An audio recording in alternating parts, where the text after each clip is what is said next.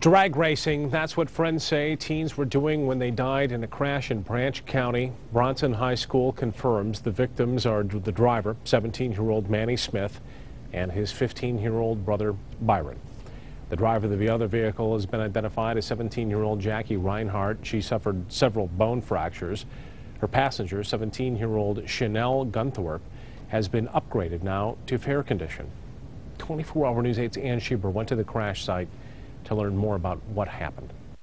State police are still working on their investigation, but you can kind of guess what happened here by the orange markings on the road. The cars began here and ended up down the street about 4 houses down. The state police say the boy's Mustang and the girl's SUV were speeding when Smith attempted to pass on the left. He ended up driving in the shoulder, but showed no sign of slowing down. The SUV failed to slow down as well. Eventually, the Mustang hit the SUV on its side, pushing both vehicles into trees. The boys were pronounced dead at the scene.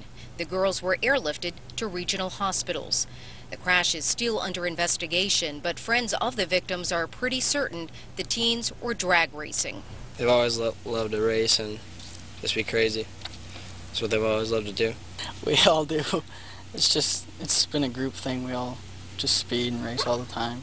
The town of Bronson is full of straight rural roads. The Smiths were 1 mile from their home, where they were planning to meet other friends to celebrate Halloween. The funeral will be held Friday. Students will serve as pallbearers. In Branch County, Ann Schieber, 24-Hour News 8.